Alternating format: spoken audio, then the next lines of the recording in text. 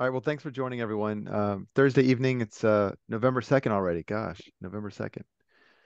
So yeah, so Ray, on that, there's another case I was helping this woman with, and she just ran with it. After I helped her and showed her the basic procedure, uh, her attorney charged like $200,000 to in the end after 7 years, and it was a case that could have been won with one letter.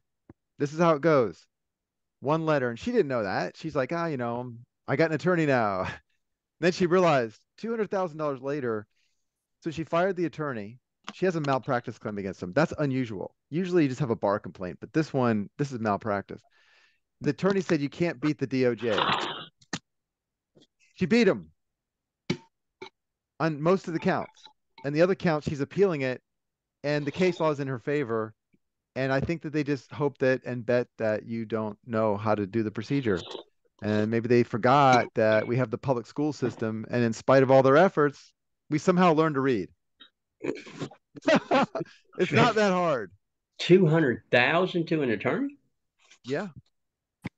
I would have stopped at like 25, but that's what they do. They just drag it out forever. And so he confessed that he wasn't, he says they'll always win. And I'm thinking, well, why the hell did you even take the case if you're incompetent? You're admitting you're incompetent after receiving $200,000. And that's what they do. So, and the reason why I include this snippet here is just because it's really part of our conversation today. Yes. So I want to share with y'all some things that I'm working on, and I want to announce our new series here. But before I do, anyways, I guess while I'm doing that, I'm just going to mention I'm going to be talking about privacyfight.io.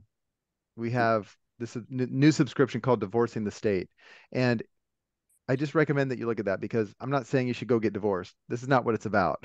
It's about explaining why the state court system, all family courts, cannot do what they're doing. They cannot interfere with the marriage because simply um, no court can create a contract and make people comply with it.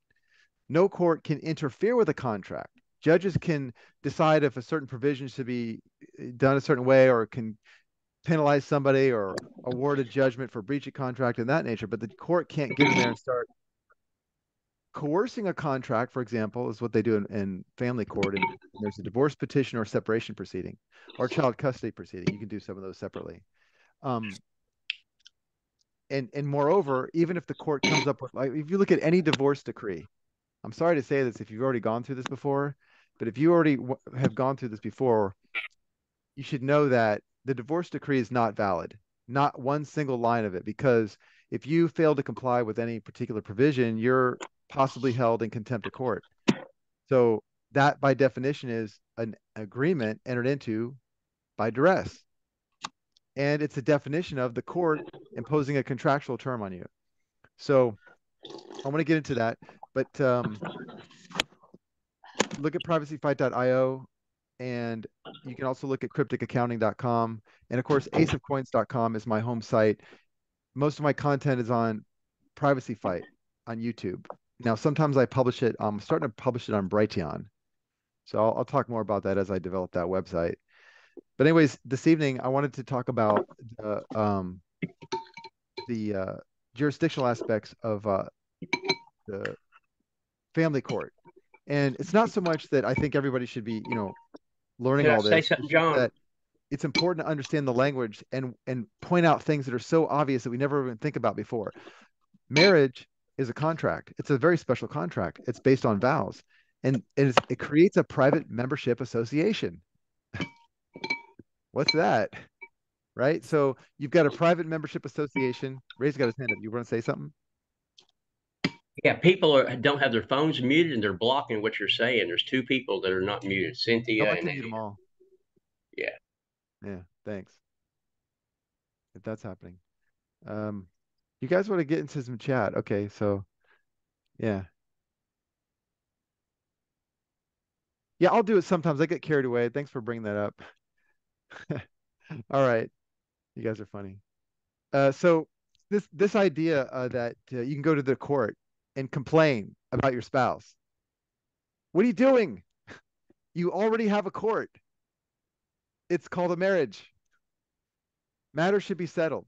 Okay, you should do the right thing. If a person wants to leave the marriage, then there should be arrangements. In fact, it should be part of the arrangement ongoing. It should be, anyways, this is not how we learned it to carry out our marriages. We just fill out a form and stand in line and then say yeah and I do, and then we think life is great and it goes forward. But no, we actually have a big duty. It's a big responsibility to manage that agreement. And if you want to do it for life, that's a big responsibility. So in any case, we go to the court, we ask the court to intervene. Hey, jurisdiction cannot be conferred on the court by agreement. There's your case law right there. Okay, if you want to look that up, jurisdiction cannot be conferred by agreement. That precludes the divorce court, family court, separation proceedings, child custody proceedings. That precludes the judges from getting involved. It also precludes arbitration. But arbitration is an election by the parties. And I don't want to get too far into that. But the thing I want to talk about tonight is that in a family court proceeding, it's based on a marriage. And husband and wife, boyfriend, girlfriend, if you live together and you have the same beneficial interests and one party relies upon another or vice versa, this is the definition of marriage. Okay, you may not call it that, but it is, and that's how the court looks at it. Family court jurisdiction, the way it operates right now, is based on residency. It doesn't matter if you paid for a marriage license. If you are a resident and you have this arrangement, this living arrangement, the court will gladly take jurisdiction. Okay. And I think that the underbelly of this, the ugly part of this is that every once in a while, the court gets the child protective services involved and they can get custody of your children. I think that's really what's happening. The numbers increase when you have family court for one reason or another. It creates a likelihood. It's not so obvious to everyone looking on. So in any case, a marriage is an agreement, and okay, so it's not in writing. So what I do is I interview the person I'm working with and I create or reverse engineer the agreement. But the agreement is based on a trust. So the trust is where, and I'm just going to say the husband, the father is the trustee. It doesn't have to be, but it probably should be and is most of the time. Okay. But this is ignored. The marriage agreement is ignored. The first thing that happens in a divorce proceeding is there's discovery of assets and the court starts saying, do this with your assets, reallocate everything. Wait, whoa, wait a minute. There was already an agreement for this. We already had a child custody agreement. One of us drove the children to school every day. One of us was responsible for taking them out and getting them clothing. Someone else paid for that, or we both paid for it, whatever you were doing in the marriage, in the living arrangement, that's the agreement. And because you didn't have it in writing, so what? It's never discovered. They just ignore all that. And the court says, you're going to do the following. And these terms are arbitrary and they come from the state legislature. And the judge is deprived of I shouldn't say deprived, but as a matter of law, he doesn't have the discretion. He or she does not have the discretion to be a judge. He has to do what the state said, the legislature. It's bad. How can a corporation tell you how to manage your marriage and also reallocate or allocate its resources, the money, the property, and so forth? So the first thing I do in a case is I challenge the court's jurisdiction because the court cannot be used to change a contract. That's number one. And then we get into the issue of you want to divvy up the property in the marital community? Well, there isn't any. Why? Well, because I said so. What? That doesn't make any sense. Well, if I inform the court by declaration of trust, and I explain that all the chattels in the household, all the things the court would divvy up, cash, precious metals, furniture, vehicles, all these things that make the house comfortable and convenient, okay, the household for the people that live there, the family. It could be just husband and wife, but it could also involve children. That is all held in trust for their benefit. So if one of the spouses leave and wants another arrangement, that's a breach of the trust. That's an attempt to use the court to pillage the trust, to take the marital assets and allocate them or reallocate them for a purpose other than what was already agreed upon. And it's done under penalty of contempt, which is a police function of the judicial branch of government. It's where the court can put the person in jail or impose fines, or it thinks it can, for failure to comply with the court's order. And the court's order is void. And one of the aspects I look at is, let's say you already have an agreement. Let's say you already have a divorce decree. Let's say it's not fair because you're not going to care otherwise. But if it's not fair, the first thing is don't comply. What? Don't comply? Don't pay child support? Well, don't do it the way the court says. Don't pay child support. If you're paying child support, why don't you just take custody of the children? Why is the custody removed and then you have to pay for it? So it's unfair in that case. But this is a reallocation of resources. This is imposing the court's will, which it doesn't have, by the way, but imposing the court's will. The court is an insane person. It's a creature without a conscience. You just have to call it like it is. And so what the heck is the court doing showing up in your living room and telling you what to watch on TV at night? That's essentially what it's doing. And people think that's okay. Why do they think so? Well, I think it's because they're watching TV and all these shows that involve those scenarios are teaching us what we should expect, what we should tolerate. And so we think it's normal. File a divorce petition in the court.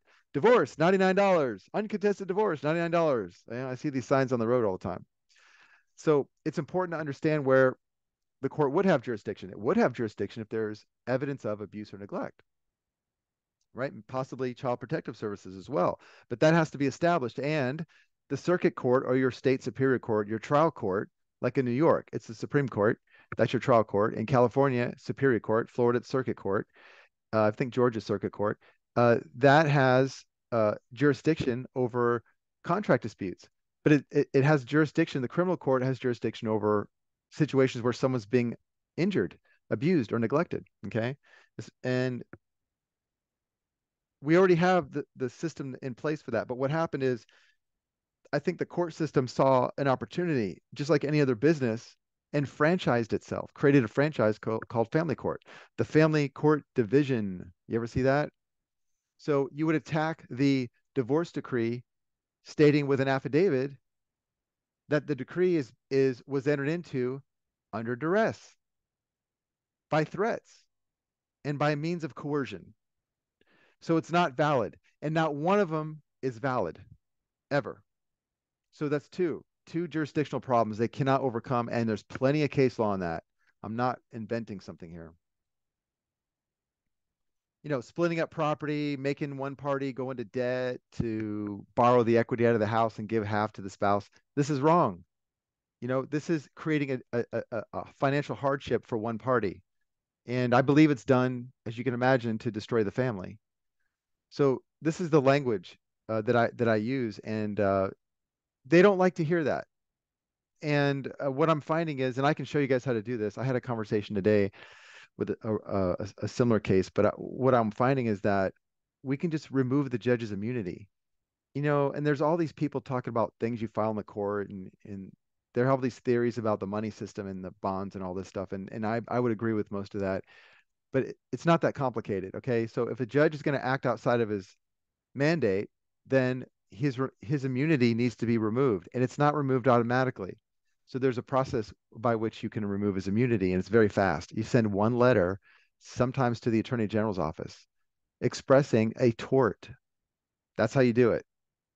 And then the judge is a private citizen. He's no longer insured. He's not bonded. He's acting on his own, and he's personally liable for the damages that follow. So you put him on notice. He doesn't do the right thing. You file the proper motions, doesn't do the right thing. Then you remove his immunity. So these cases I'm telling you about. I've got a half dozen or so, and they're fairly new, but they're starting to wake up and realize, okay, yeah, marriage is a contract, and yeah, the court is being used to change the contract, and because the parties don't understand that, the court proceeds, and the way the court gets away with it is by inducing an agreement, which is known as alimony, child support, and custody. That changes or reallocates the resources differently than they were already allocated, other than what the parents decided. The parents figured it out. They figured out how they're going to pay for stuff. And now the court comes in there like a bull in a china shop and starts dictating things. Tell me when that ever happens. If I have a partnership agreement with somebody in business and we're going along just fine, and then all of a sudden I decide I should change a couple material aspects to the contract, well, who do I deal with? The other partners, right? So I go talk to the other partners and they say, nah, John, you're full of it. We don't want to do it that way. We think it's great the way it is. We don't want to make any changes. So if I don't like that, my remedy is not to go to the court and say, hey, judge, change this contract for me. But that's what's happening in every single divorce case. Now, I can go to the court and say there's a breach of contract. I'd have to prove it, and the court can do something. The court is supposed to preserve the status quo, and that's what family court tells you. We're here to preserve the status quo. First of all, the state doesn't have a compelling interest in your marriage. It has a compelling interest if there's a crime, but not just by the fact that one of the spouses wants to go to the court and get the court to intervene. So here's my typical case. I'm not saying this always works out that way. I know I sound biased, but I'm just going to tell you, the wife wants to leave. So the husband, he already has allocated how resources are to be managed. She doesn't like it for some reason. She can't get his agreement. She leaves. She goes get strangers, gangs up on the husband, and tries to pillage the trust to change that arrangement, forcing him against his will under penalty of being imprisoned if he doesn't do it, and public humiliation and all those things that go with it. Because if you get imprisoned on an order of contempt, you get your mugshot and everything else, and good luck, trying to go forward in society after that. It's going to ruin your credit and everything. It's humiliating. Not that I've been through it, but I've seen many cases where that's involved. So anyways, I want to look at the notes here. What I wanted to start out the call tonight with was that little explanation. That's what's going on, and I believe that the charters, the sets of rules for family court, they have a subdivision of rules. Let's call that a charter, mission statement, or whatever. That should be dissolved, and people can work things out. Now, I suggest that people work things out, and if you don't know how, guess what? They already have pretty good rules of procedure to follow. You can work things out, okay? We're a civil society. And if you need some guidance, there's no problem getting an arbitrator to help you with standard practices. So like for legal rights and things like that, it's okay to confer with somebody. But really, your marriage is a private membership association, just like the court is. A marriage is, I would just say, it's exactly legally like a church. The marriage is a church. Okay. So is the court. They'll never admit that though, but the court is an ecclesiastical society. It's a forum. Um, and they want to have power over what your marriage is. Now, in the marriage, you've got the husband and wife. That's a private membership association, and then you've got the husband and wife and the children. That's a separate private membership association. There's a trust relationship where the management of the marriage. Let's say the husband, the father, earns the money and allocates it how is agreed upon, husband and wife, right? That is a trust, making the wife and the children the beneficiaries, right? So imagine the wife goes and gets a gang of attorneys or one attorney and gangs up against the husband and brings the court in there. So now you got the power of contempt, right? And then you come into the court and explain, wait a minute, judge, first of all, you don't have jurisdiction, but let's say you think you do have jurisdiction. Let's say that you did. There's nothing in the marital community. Moreover, the things that she is wanting to change in the marital community, she's already benefiting from completely. So how can I be compelled to do something, give her something when she already has the use of it? She's the beneficiary of the trust. And who are you, by the way? Right? So there's no controversy over which the court can take jurisdiction. That's another jurisdictional issue. There's no justiciable controversy. There can't be. How can you have a marriage when every body of law, every statute, every chapter in your state statutes sees a husband and wife as one? I mean, if I try to get charging order protection in an LLC with a husband and wife, it's seen as one person. So, but how does that change when there's a divorce petition? What, they have a different set of rules and laws? No, the same rules apply. Elaine, did you want to ask something? It's okay. Well, this sounds great, but the court has the power to call the police and have you arrested if you don't comply. So how do you fight that? Well, the court would issue an order of contempt. And yeah, the court can order the police to arrest you and hold you in contempt for not complying with the court's order regarding reallocation of your resources. Yes, that's what I'm saying. The court doesn't have the authority, but it could do though. It could do it. It just doesn't have the right to do it. So how do you deal with that? Well, you try not to get in contempt, right? And a reasonable argument is, first of all, I can't comply with your order. Whether or not there's jurisdiction here, I cannot comply because I'm not the trustee and I'm not the owner of the property you're ordering me to distribute or divvy up. That's held in trust. Why do I know that? Because I said so. The property is held in trust. The beneficiary is the one asking for the property when she already has the property. So what's the judge going to say then? How can he hold you in contempt? So the family, the wife and the children are the beneficiaries of the Yes. trust and not the Yes. father, not the father. Well, he benefits as well, but he's also serves as trustee. So there's a fiduciary obligation and fiduciary regarding children. Yes. Okay. But how can you go to the court then in order to have the court change the agreement, break the trust? It's irrevocable. The trust is formed on the consummation of the marriage. I didn't have to go to a lawyer and have a document written up. It already exists. And so I use the parole evidence rule to recreate the trust agreement, the material aspects of it, and demonstrate to the court that it doesn't have jurisdiction, nor does the party, like the husband, for example, have the ability to comply with the order because he doesn't have custody of the property. He doesn't have the property rights to comply with the order. Just like, for example, if the judge says, I'm going to order you to, what they do is they say, I'm going to order you to participate in the sale of your property. So that means I'm ordering you to sign a listing agreement with a real estate agent. I'm ordering you to order an appraisal on your property. And then I'm ordering you to sign a contract selling your property. And then I'm ordering you to split the proceeds with your ex-wife. Okay. Well, how can the judge do that? He can't. He's going to order you to participate. If the judge had the authority, why couldn't he just sell your house like it was a foreclosure? Because he doesn't have the authority. But here's what's interesting. I don't need to know the law to understand that if the judge says you have to sell your house because it's a divorce, and then you have to split the equity with your wife when you cash out, right? Well, if the judge had that authority, what authority does he have to make someone buy my house?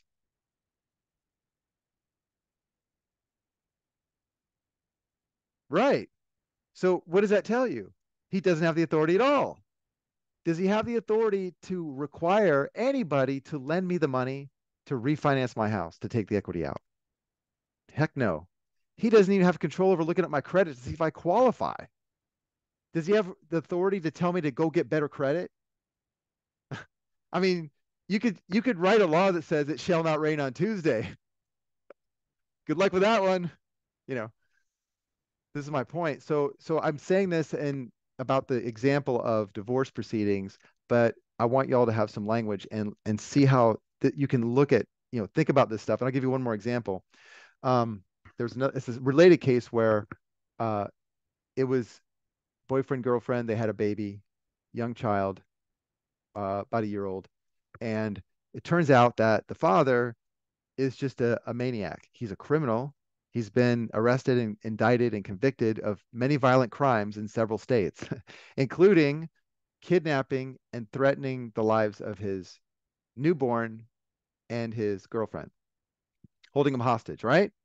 So he was in jail. The state filed a petition and said, we have an agreement with the father. We want paternity to prove, right? They want evidence of paternity.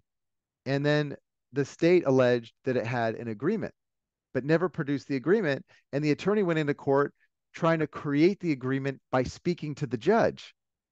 And so I had my client object and file a motion to dismiss and say there is no agreement on which the state can proceed. And furthermore, any such agreements, because it said in the complaint that the state promised him to be released from prison if he would sign the agreement. So he signed the agreement under threat of continued incarceration. So that agreement's not valid even if they have one. They refuse to participate in discovery. They ask for protective orders. They will fight every way they can to get discovery, kind of like in Ray's case. They don't want to talk about it, right? Keep delaying and delaying because there is no authority to proceed. And here's why the state was doing it. This happens to be Indiana. The state was doing it, jeopardizing the safety of the baby and the mom because this guy was already violent. It's already established solely for a federal funds program that Biden enacted into law.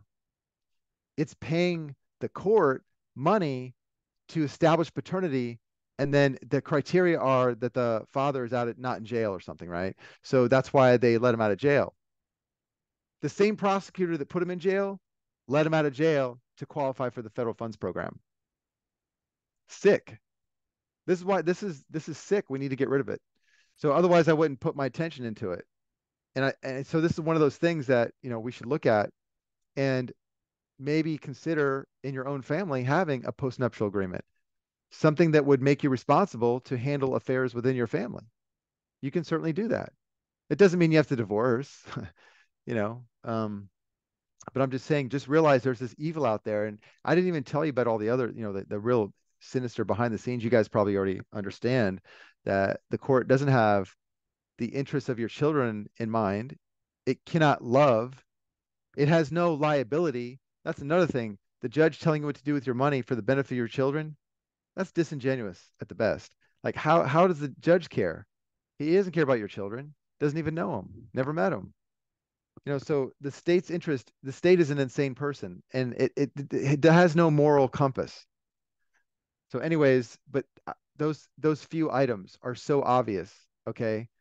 That's why I want to bring it up. That's how you look at these things. Eric, did you have a question?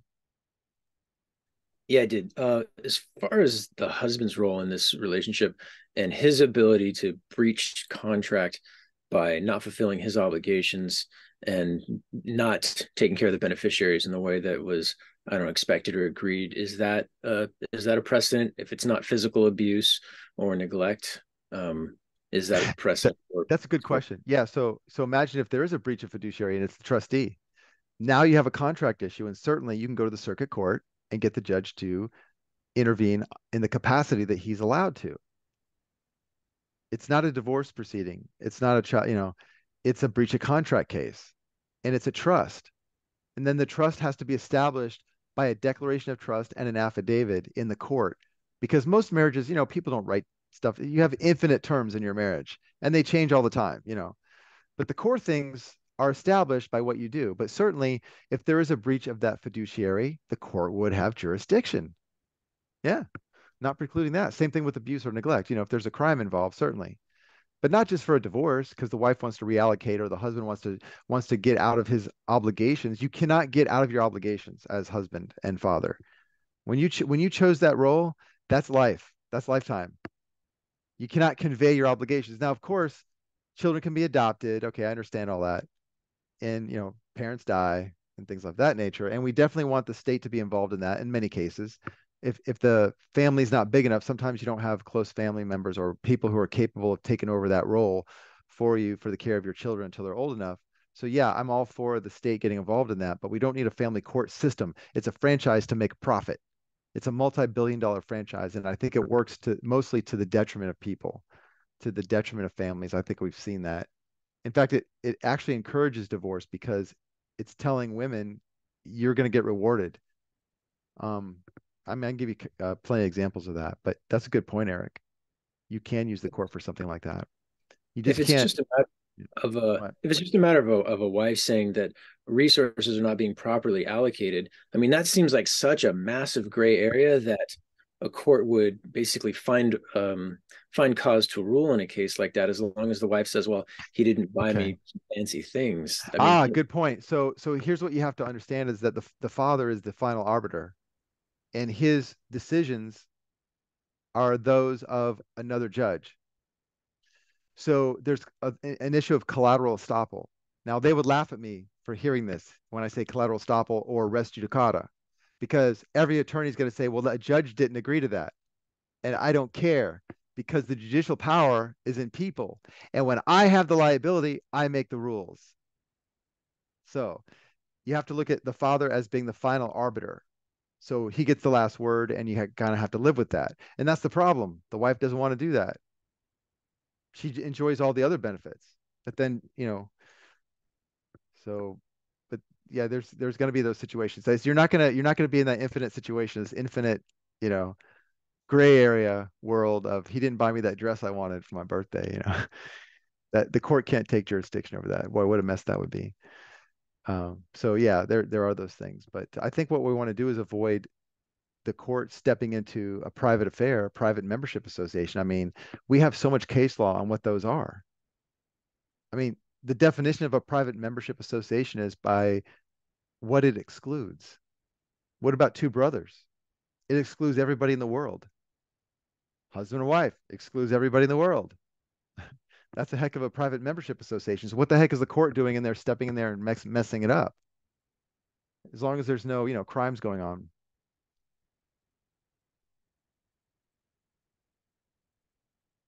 It's always dealing with money and property, right? Property rights.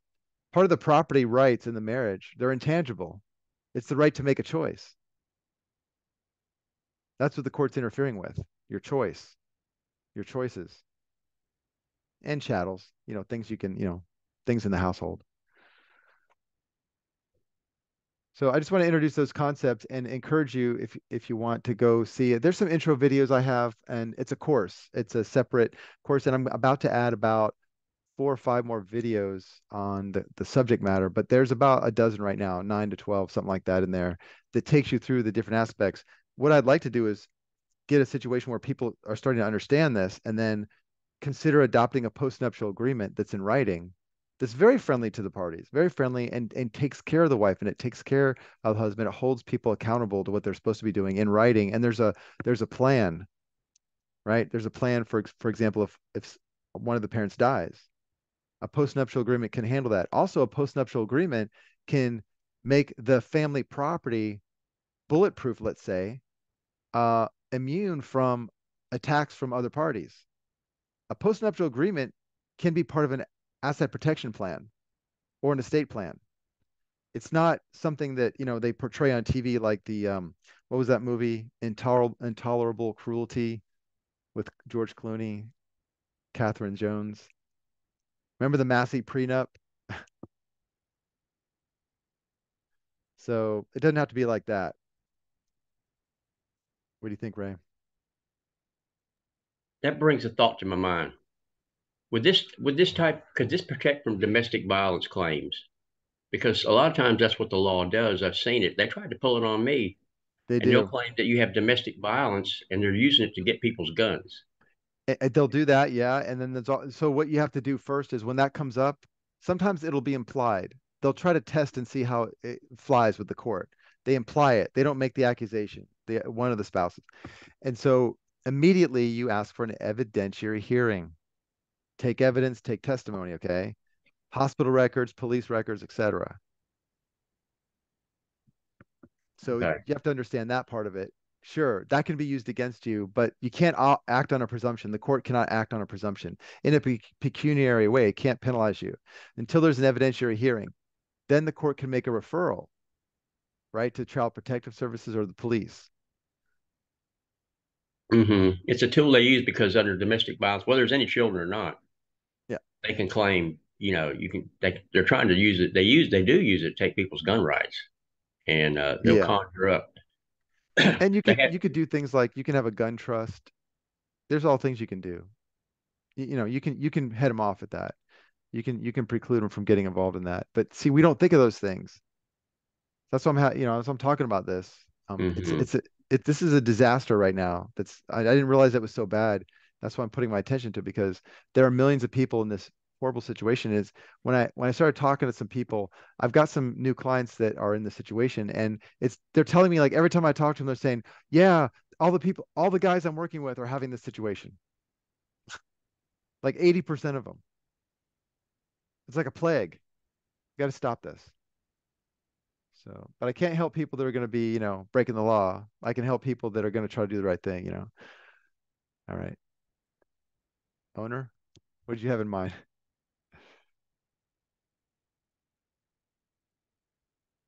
You got to unmute yourself.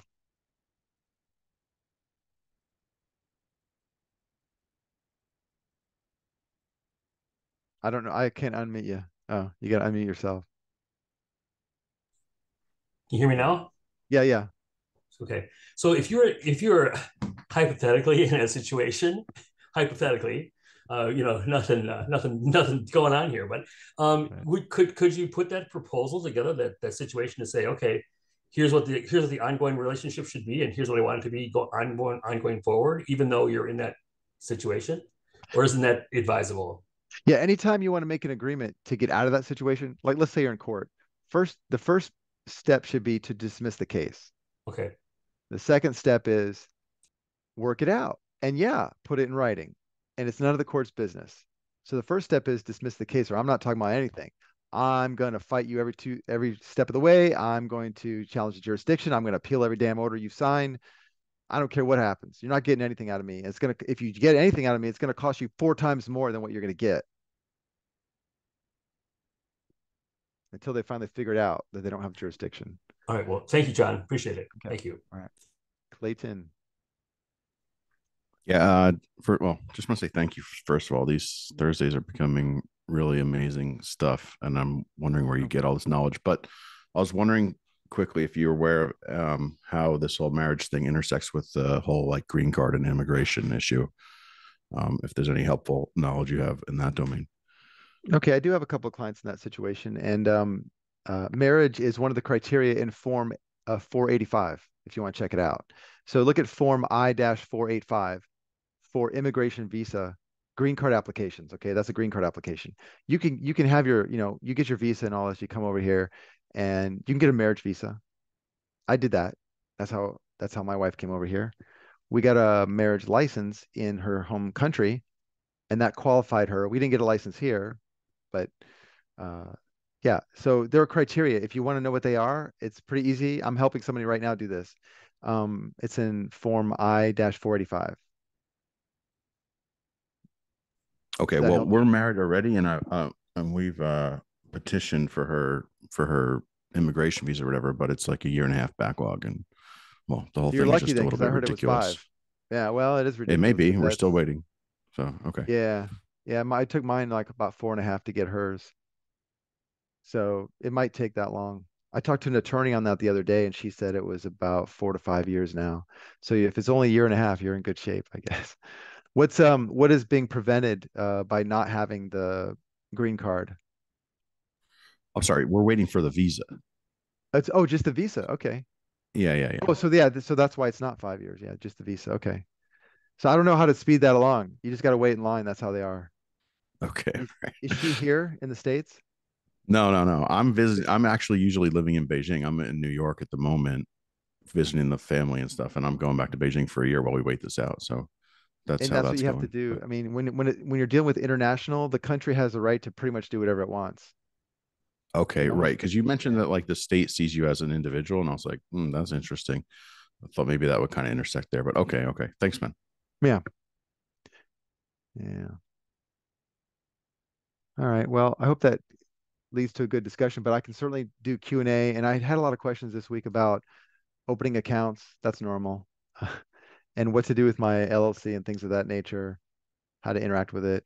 I talked to a couple today. They actually took a PMA. They made a document. I guess they bought it from somebody, and they turned it into an entity, and they were doing business with it, which is okay, but they didn't understand that it wasn't structured properly, and they're basically having all the financial liability they were trying to avoid. They were incurring that.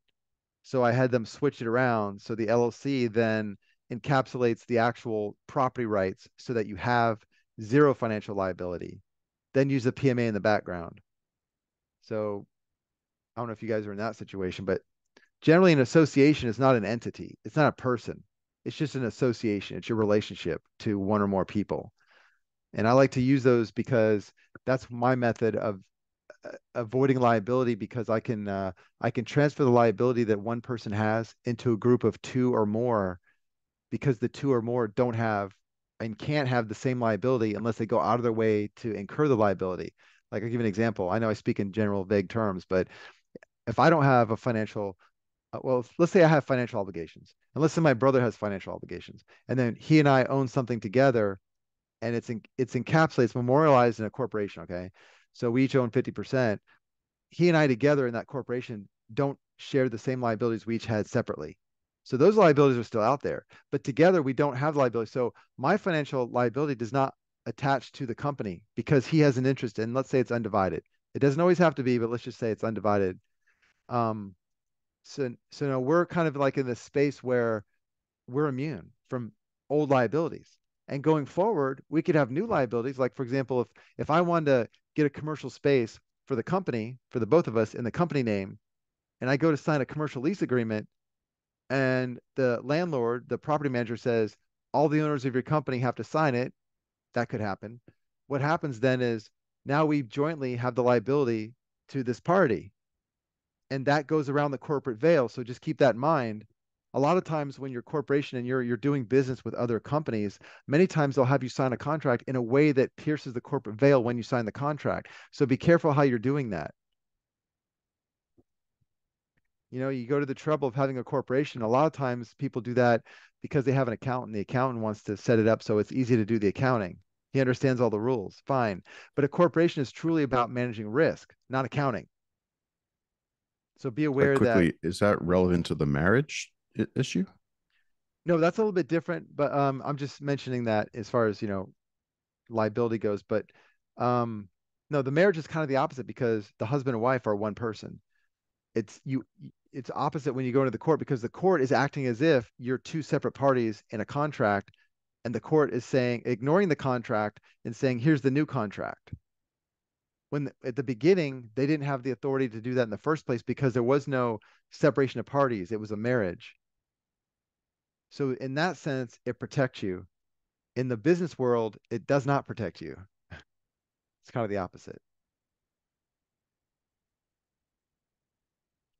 Eric, what do you want to say? All right. I was looking on your website on Ace of Coins to schedule an appointment, a consultation, and I kind of followed what was said in the email to go down to like the right-hand corner and click on a link, and I couldn't find anything like that. I don't know if it's my browser or what, but I couldn't find that. And I'm also not sure where to look for the introduction course with the 9 to 12 Okay. videos. The free consultation videos. Well, I did see linked on the website. I saw 2 free consultation videos, but you also mentioned something about 9 to 12, like a course. Maybe it was a package you could purchase or something for 9 to 12 videos you just mentioned. Yeah, the Divorcing the State is at privacyfight.io. I don't have a link to it yet. We just released it. Yeah, we just published it. So I'm still in the middle of marketing everything. But yeah, privacyfight.io, the first thing listed is going to be the Divorcing the State subscription. Okay, I see it now. Okay. Yeah, and how about for the consultation? I'm at your website right now and I don't see it. Well, there's a place to book a time on the calendar. That's what you want to do. Yeah. Let me see if I can see it. Let me look if I can see it. Go ahead. I'm going to look and see what do we got here. Okay. Oh, that's right up there. All right. Order form. Okay. Yeah. Book ahead. Okay. Yeah. All right. Great. Thank you. Yeah, sure. Thanks for pointing that out. I got to update a little bit. But yeah, I really wanted to announce the privacyfight.io. We just added that subscription. It's separate from my other subscription. My other subscription is about 2 years of video content talking about LLCs and investing in cryptos and what a tax liability is and how to avoid it and manage it and these sorts of things. I spoke with someone today and he had a somewhat of a complex business setup and only one minor change I recommended. He was in a lawsuit and it was an insurance claim, and that's normal for his business, type of business. So the one thing I recommended is that he just export the payment processing to a holding company. That way his cash flow is not attachable and nothing else matters at that point. That was, in his case, that was the only thing that was the most important. So it wouldn't matter. What it comes down to is it would leave the claimant with the only remedy being the insurance. So deal with the insurance company. Don't think you're going to come back to the company after the insurance and reach into my receivables because I don't have any. That's how we're going to restructure it. Again, it's property rights. And if you're interested, we're starting to do, now I've got a few videos on, this is a different subject. This is not out yet. Again, I just want to talk about divorcing the state, but I do have a series of videos and I'm creating a new subscription on easements, all the different aspects of those. And I'm also going over each provision of the contract and explaining how that works and playing it out to the end. So like if you want to control some real estate and find out in the end what happens in a foreclosure situation where you're using the easement to retain control of the property, I explain how that works all the way through. So it makes sense when you start listening. It makes sense. You'll see the video series. It should come out probably later this month. It makes sense when you hear that. Even though foreclosure can take place, you can still possess the property and enjoy the property uninterrupted using the easement. We use conservation easements. All right. Well, if you guys have any questions on other subjects, definitely now's the time. And I think I'm going to publish this one on YouTube so you can see it there shortly. The other one I'm just going to keep in the private membership area from last week. I'm supposed to talk to a group about that easements, John. I'm gonna Yeah, refer I'm them to finding your that I'm getting information calls from groups of investors. They want to know about it. because it started with about the farmers, about the pipeline. So Yeah, those guys need a lot of help. They I'm need to supposed to put talk. easements on there. There's another one I'm looking at. The energy company, I think I mentioned this last week. The energy company wants to create an easement. And so what I figured was, let's just do one first. That way, it doesn't matter what they do, right? Because you imagine a big, powerful billion-dollar energy company is not going to let you stand in the way. Who are you, right? So if we put an easement first, here's what this comes down to. It's like in the divorcing the state. It's already a settled matter, right? The terms of the use of the property are established in writing, and they are a lien and a conveyance of property on the public record. That is a settled matter. Good luck trying to get a court to interfere with that. See, this is what happens with the marriage. People don't understand. They get a lawyer, and the lawyer plays along with this whole scheme, and they forget that the marriage is a settled matter. So that's another term I want to introduce. I hadn't thought about that until you asked that question, Ray. So the judge wouldn't have jurisdiction to intervene with if there's a prior easement on the land, even though the power company Right. or pipeline company would. Can't do anything. The only time the judge could do anything is if there is some sort of issue of marketability, or there was a conflict in the use of the property by two easements, or a conflict with the owner, the title holder, and the easement. So the judge would, make his decision on that, but he couldn't change it. So I'm very careful to write the easement so that it's going to survive any challenge like that. Even And I if the even address the marketability of it. Yeah. if the judge gets out of line, what you said earlier was very powerful. On removing the judge's immunity, you send a letter to the AG, and there's case law.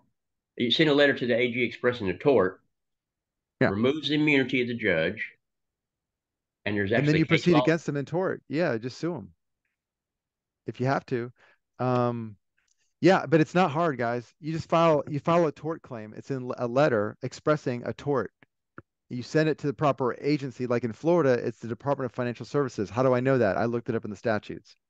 You look under the State Tort Claims Act, Georgia Mm-hmm. Tort Claims Act, Florida Tort Right. Claims Act, California Tort Claims Act. They all Mhm. got them, right? It'll tell you a slightly different procedure. The one I had was recently was I guess it was Wisconsin. We did one, and that was to the AG's office, just a letter.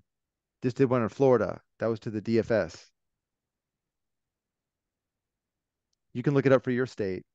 And if you have a problem with the judge, and I'm not suggesting you do it quickly, like give him a chance. And if he's really not going to do the right thing, and you know for sure it's the wrong thing and it's a tort, it should qualify as a tort. Be careful. Make sure it really is a wrong from which you would suffer an injury that you can quantify in dollars. When you got that, put him on notice. If he doesn't behave, yank his immunity. See how he likes that. Eric, what do you think? All right. Thanks for taking another question. Is it reasonable to ask an employer, a new employer, to pay you into an LLC for hourly wages or for like a normal job? Is there a reason why a large corporation or any other business wouldn't do that? Yeah, I like that. I wish they would. The accounting function would not. The CPA would tell you no, and he would say so based on rules established by the IRS. Rules. There's 20 common law principles under which they classify wages. And wages, like I'll give you a couple examples. You can't escape the classification of paying wages. You can't say it's something else when it's actually wages and meets the 20 common law principles. And a few of those rules are something like you show up for work every day because your boss said you have to. You follow the break schedule the boss gives you. You follow certain little rules the boss gives you. You have to do all that constitutes an employment relationship. If you're free to come and go as you please and provide services like another business would, that's not employment. But when you're in an employment, and you can thank the employees the brilliant employees at Microsoft in the 80s.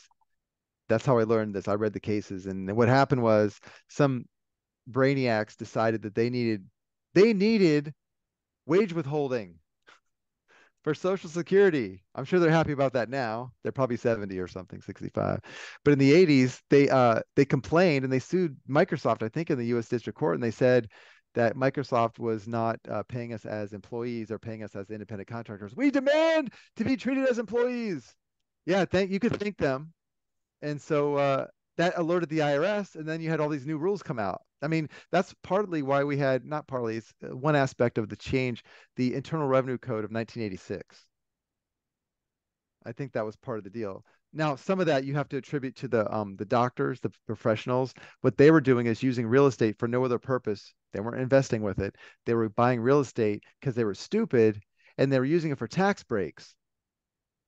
That's all they were caring about, was not paying more taxes. Instead of actually investing in real estate to make money and, make people's lives better, all they cared about was dumping the cash. They were too stupid to invest properly. They were buying real estate and then writing off the losses on it. It's so dumb. So the government finally said, hey, there's too many of those guys doing that. Let's change the rules, So that was your Internal Revenue Code of 86. All right. I don't see any other hands raised. Can I do another one? Yeah. All right. When it comes to surrendering collateral, we talked a little bit about this last week. I'll just take a car, for example. You have it, it's in repossession status. That is just a civil matter, right? There's not a situation where civil.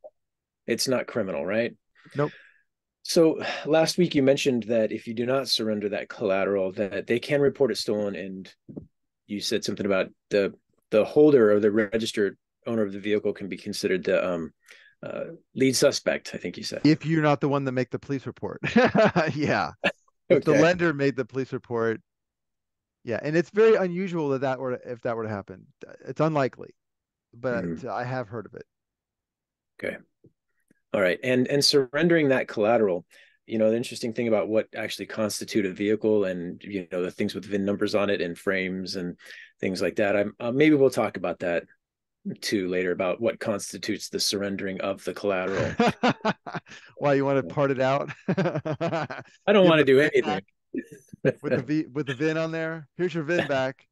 I just want to know what the law is so that I can act appropriately in the future. So yeah.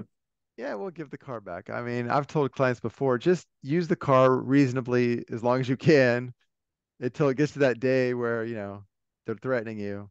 Then give it back. I mean, some people need it. I just say give it back now, because make your life easier. Go get another car. Yeah. All right. So what's WLPRO? What do you put that word over there? Now I can't pronounce that. Hey, John, you hear me? Yes. Yeah, it's Arthur. We spoke a couple of weeks ago. I don't know why, Okay. but I'm using my business account, so it's Okay. All right. Hey, how are you, man? All right. Hey, I just a quick question for you. I'm just curious because I've done small claim cases before and gotten summary judgments against defendants because they didn't answer the claim. And I'm just wondering, with these national cases going on with like Donald Trump, Alex Jones, and other people who've had judges declare summary judgments against them without a jury trial, when obviously the Constitution guarantees every person a jury trial. Are they in some type of administrative court where they're getting personal and subject matter jurisdiction over them that way to be able just to declare a summary judgment? No, the rules allow it. The Constitution does not guarantee a jury trial. You have to demand a jury trial as a plaintiff. And typically the plaintiff, like if you're going to sue Trump or one of these famous guys, you're not going to demand a jury trial. If I'm the defendant, I want a jury trial because it increases the cost of litigation and it probably gives me a fairer chance. But the plaintiff typically, most corporations don't want a jury trial. They want the judge to rule. So it's the rules of civil procedure that govern juries. I'm sorry. What's happening is that they're not demanding jury trials; they're just going right to make the determination. Right to a trial. So, like I was saying before, summary judgment is abused in this country, and it's overused. So that's what's going on as well. It's the rules of civil procedure. You're not guaranteed a trial, ever. So you try to make it to trial. The way you make it to trial is you always have unresolved material issues of fact, or neither party can show that he's entitled to the judgment as a matter of law without going to trial. the criteria for summary judgment are that there are two, either or can prevail. If I ask the court for summary judgment, I have to show that there are no genuine issues of material fact in dispute. The other way is I can say that I'm entitled as a matter of law and I have to show. If I can do that, then I can avoid a trial. Now, yeah, if someone doesn't respond, I'd rather ask for summary judgment than a default, because if I get a default judgment, then I have to prove up my case possibly.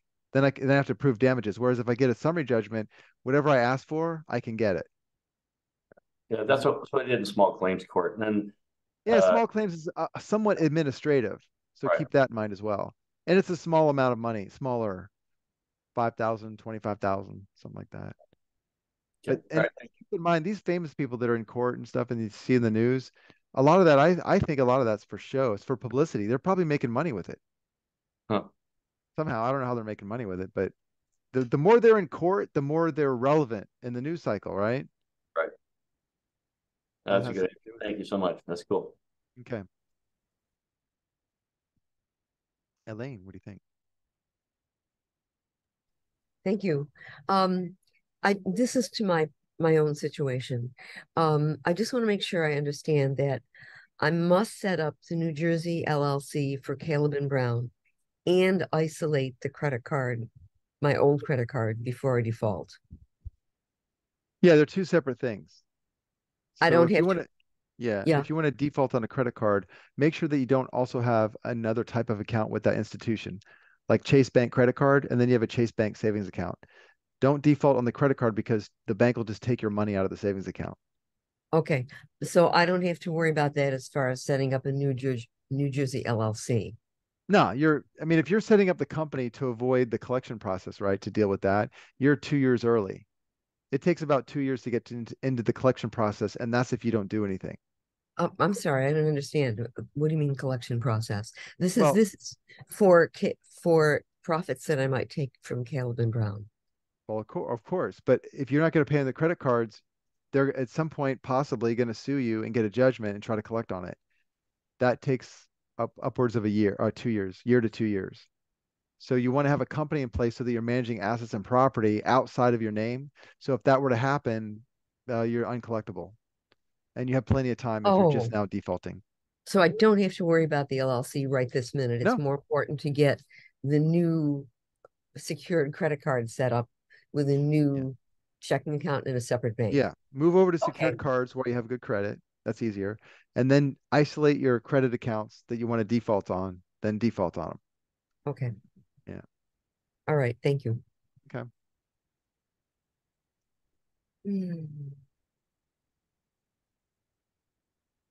All right. Anyone else? Oh, wow. We're almost at 8 o'clock. Well, I hope that gives you some idea, about jurisdiction, and encourage you to look at my Divorce in the State series. And also I have a series of videos on YouTube. You can just go watch them, just go through and you'll see Divorce in the State in different places. I have several iterations of basically saying the same thing. The most recent one is a 34-minute one. Okay. And if this is going to be recorded. So if you listen to it again, the phrases I'm telling you are things you can go look up and find case law on. Okay, like settled matters that are settled, the court doesn't have jurisdiction. Someone can't create a controversy over a settled matter, right? Oh, let me go look at the chat here. We got quite a few. All right, let's see here. Just give me a second. All right.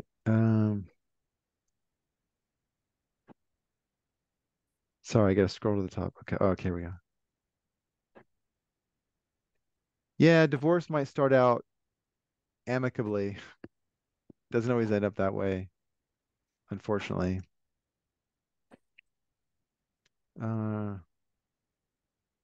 Okay, so the court has authority, jurisdiction to hear a contract where there's an allegation that it's been breached.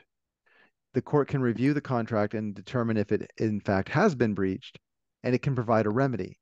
The remedy might be in the form of a money award, a judgment awarding money. The contract, well, the court has the power to determine that a provision in the contract is unconscionable. or void for some other reason. So the court does have jurisdiction over existing contracts, but the court does not have jurisdiction to ignore the contract and impose its own contractual terms between other parties. Make sense? They can't change an agreement. That right. They can only enforce it, or they can award damages for breaking it. Yeah. Yeah, we don't want to encourage the insane person, the court, to take care of affairs that we should be taking care of. Yeah. Yeah, a lot of times we use the word corrupt, and yeah, there is corruption, but I think sometimes we can head that off by actually taking responsibility and doing something. Like, even though I know how to do this, go to court and so forth and sue people, I try not to.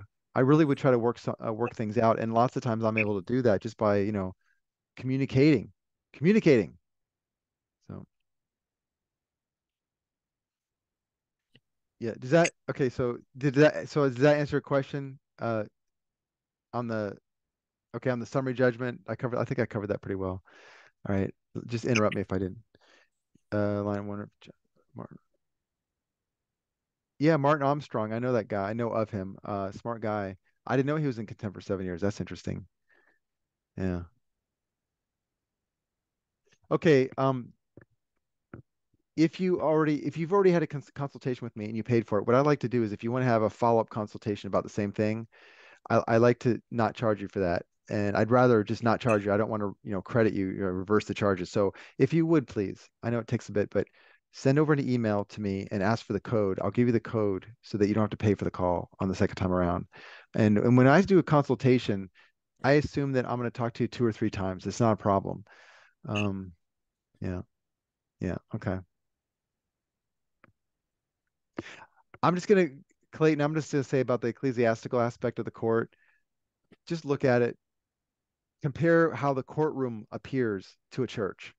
Now, that's not why I thought that way, but then if you go look at the way the statutes are written and the rules of civil procedure, if you look at the book form, it looks like the Bible.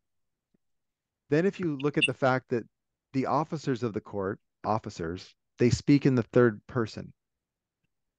This is unique to the court system. They follow a strict set of rules, and many of the things that are done by lawyers, by attorneys, are ceremonial. It's hard for us to see that. They don't portray that on TV, but there are things that the attorneys do in court to show deference to the judge. That's fine. There's nothing wrong with that. I'm just saying that it's ecclesiastical in nature. And judges, okay, so if I've sued judges before, it's not that I ever sued them and won and got some money. I made my point though and got what I needed for my client. Okay. Now, lately, I'm actually just pulling their immunity. I'm doing it very fast. I'm not waiting around. I'm not arguing with them.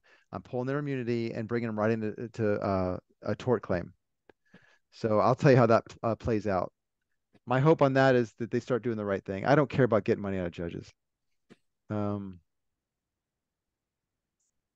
Yeah, so if you're earning wages and your employer decides that he's going to pay as an independent contractor, just make sure that your contract is that of an independent contractor, that it's not considered a wage earner or employee.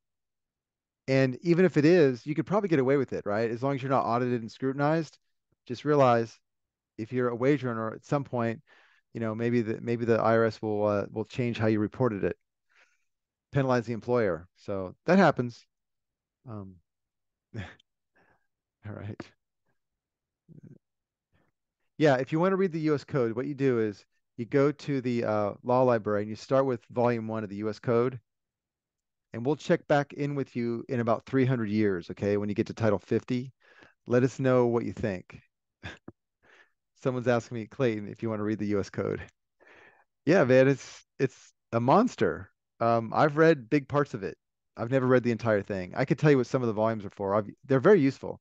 What you might want to find, though, is go to a specific provision in the code, one title that deals with something. Remember, it's all federal. U.S. Code is federal. And read the Shepardized version or the annotated version of the U.S. Code. There's even the U.S. Code annotated, the USCA. All right. The reason why you do that is because you'll see the statute is dry, boring reading, and maybe it doesn't make sense. It's very complex. These people that wrote this stuff are extremely intelligent people. I hate to say, but they are.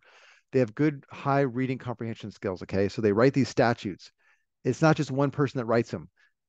Literally hundreds of people write these statutes. Law professors write these statutes, and they whittle them away for years, months at least, months, and then they enact them.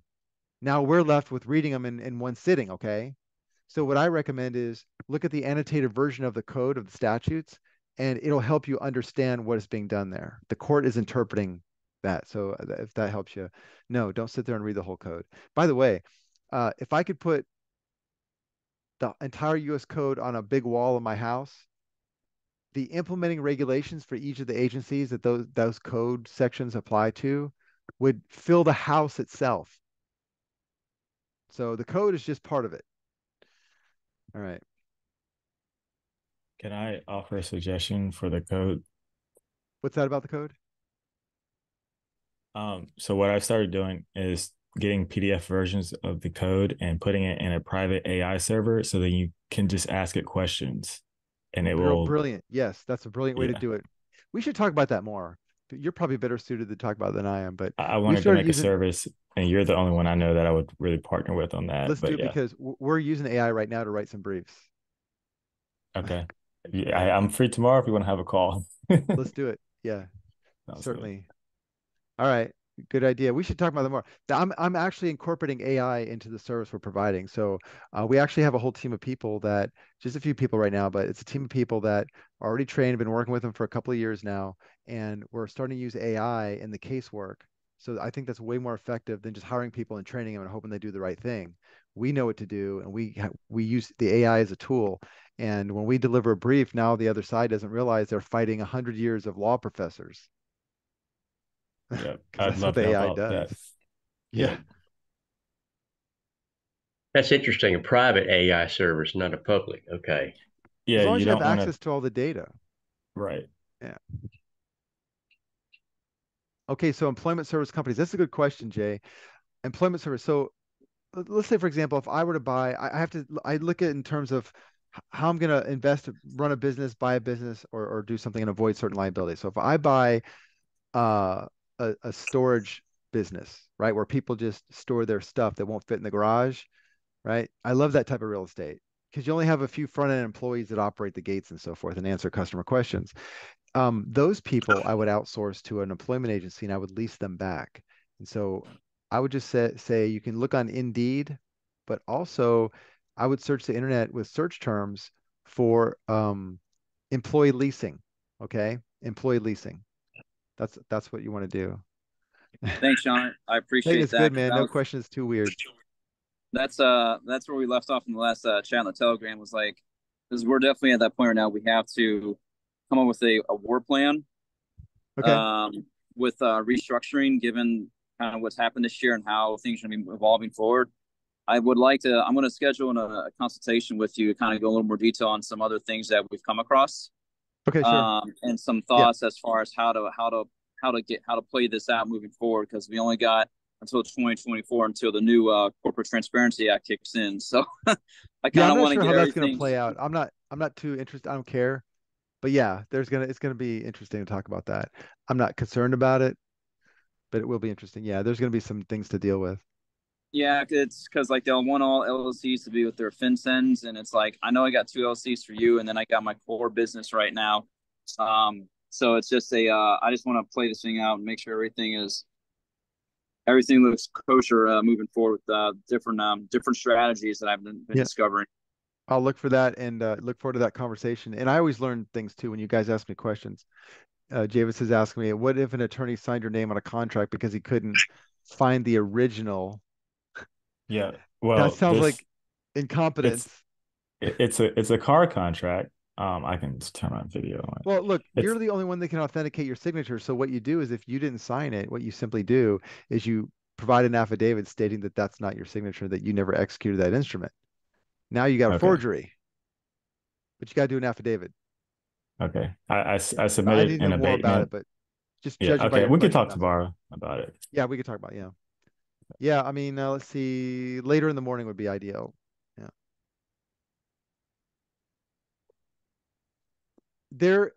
Okay, statute of limitations on fraud. Okay. No. Let's say no. but there are conditions where you can no longer accuse someone of fraud. What would that be? Maybe you had a hand in it or something, or maybe you were negligent. There's weird conditions, but presumably fraud is not limited by statute. But it does, an important factor in it is when the fraud was discovered. That is important. And then the other factor is what steps you took, whether or not you acted diligently. That could be defense. So I guess maybe a better answer to your question, Elizabeth, is if you were to look at what the defenses would be for a civil action for fraud, what are my defenses? Then you would see possibly there may be something like that, statute of limitations.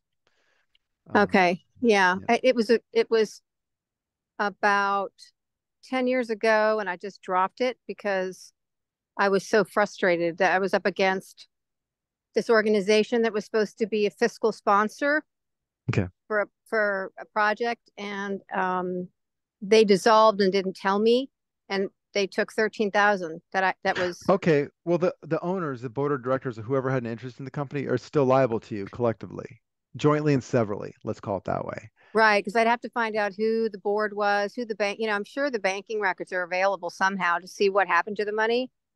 I talked to the executive director, and he was like, "Oh, it's not my fault. I left a long time ago." And I said, "Well, we had the agreement. We had the agreement that you were going to, keep that for me." You would sue them each collectively. You would just name them each as defendants, and then you would explain in your statements of fact what happened. That's how you would proceed if you're going to use the court. I see. Yeah, it's somewhat cumbersome, but yeah. Yeah. Okay. Thanks. Yeah, and on the oath of office, I don't need the judge's oath of office. It's presumed he's taken an oath, right? It's presumed he's going to fulfill his mandate. I don't care about his oath. But if he's not going to do the right thing and he's going to commit a tort while in that position, I could yank his immunity. And all I have to do is express the tort and serve notice on the proper office. Sometimes it's the chief judge and the attorney general's office. Sometimes, like in Florida, it's the Department of Financial Services. And I always include the chief judge anyways. Sometimes it is the chief judge that's doing it. You still got to serve it on the chief judge. So yeah, that's how it works. Yeah, I mean, you can get their bonds. That's what I was telling you guys. There's all these people talking about all this stuff you can do. I'm just like to keep it simple. What are you doing? Do you want a remedy? Here's the fastest way to do it. Yank his immunity. Give him a chance and you yank it. How do you yank their immunity? Do you just express that verbally? Your immunity is gone? You have to send a written notice to the correct office expressing the tort. It probably should be a tort. I don't know if you can do anything else, but you would have to serve notice of the claim, make a claim on the proper office. And the reason why you do that is because you're serving the risk manager, like general counsel or something. The general counsel for the entire state is the attorney general's office, right? So if you're going to do that to a corporation, you would serve that notice on the general counsel for the corporation. Okay. That makes sense? Got it. So new wage earner, Paymon's Freedom Law School to claim that filing returns is not mandatory. What are you going to do? I don't like what Paymon does. He creates all these arguments and paperwork. It's ridiculous. Don't do it. I told him a long time ago. I've known him since 2001. And I kept telling him, man, you're the smartest guy I know on this tax stuff, and you're wasting everybody's time with all this paperwork. You don't need all that. Either something is or it isn't. If you have wages, you have wages. You're not going to get out of it. No one's going to change the accounting function for you. You can't argue with anybody. And I have to tell you, I know because that was one of my first cases I tried on myself. And I learned, right? When you lose, you learn. So I could tell you right now, don't waste your time on it. If it's wages, it is. So, yeah. All right. Well, I appreciate y'all being on the call. I know we're at the hour. So thank you so much for the questions. And I hope this helps. I hope it's good information for you. I'll publish this on YouTube shortly. Probably show up in the morning. Great call, John. Thank you. Enjoy your weekend. Hey, glance at that affidavit title if you get a chance. Okay. Yeah. I'll check it out. Thanks, John. All right. Good night, y'all. Great call.